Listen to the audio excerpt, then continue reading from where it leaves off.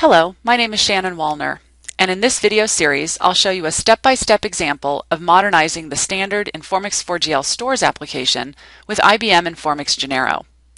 We'll recompile and run the application in text mode first.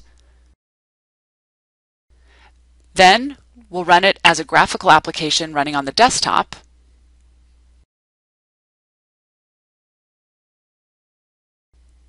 We'll then run the same application as a web-based browser application.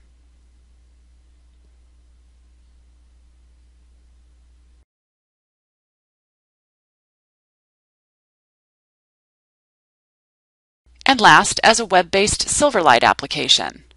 This example is considered a short-term modernization, as it recompiles and tweaks the user interface, but does not yet take full advantage of all Genero features, such as drag and drop and web components.